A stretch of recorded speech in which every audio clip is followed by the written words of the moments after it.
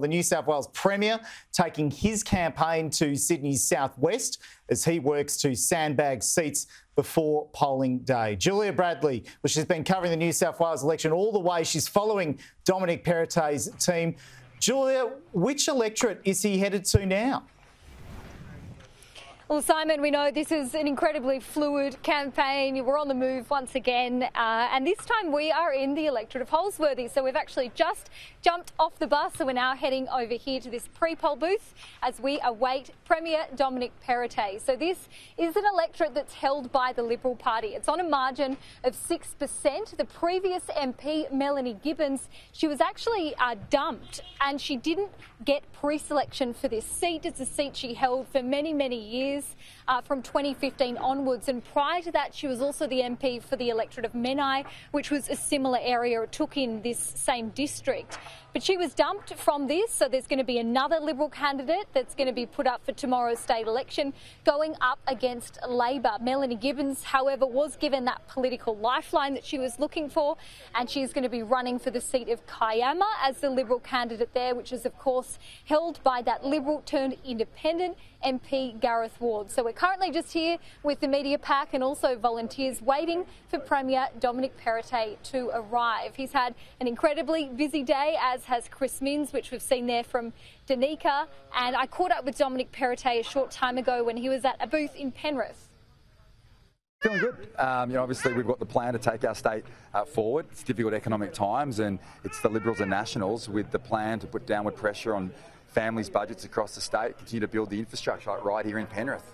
Just drove past Nepean Hospital that Stuart advocated for, built stage 1, stage 2 on the way. It's going to make a real difference to healthcare for people in Western Sydney, and these are the projects that make a real difference to people's lives. When you've got that strong financial and economic management, you can do that, and we're getting out and about right across the state today and ensuring that people vote one Liberal. Western Sydney really is a region that could make or break the leaders' state election campaigns. There are plenty of seats there that Dominic Perrottet has been desperate to sandbag. Penrith, of course, the Coalition's third most marginal electorate, held by Stuart Ayres, that former frontbencher. We caught up with some voters in that electorate of Penrith about what issues they care about most and who they're going to be voting for. What could sway your vote? What issues do you care about? As long as they're doing things for the Australian public and doing what they're saying that they're going to do and not going back on their word, then that's all we can hope for, really. What are the issues that you care most about? The environment. It's what we live in. We're all children of the universe. It's best that we look after it. Just put a blank vote, because I've seen good and bad in too many of them, and I don't want to be inadvertently voting for something that's against my morals. I'll be voting for Liberal, or I always have, and I probably always will. I think the cost of living at the moment is ridiculous. I think the rental crisis is ridiculous. I think that they need to be putting more people on work, increasing wages, so that we're able to keep upkeep with our bills and everything like that.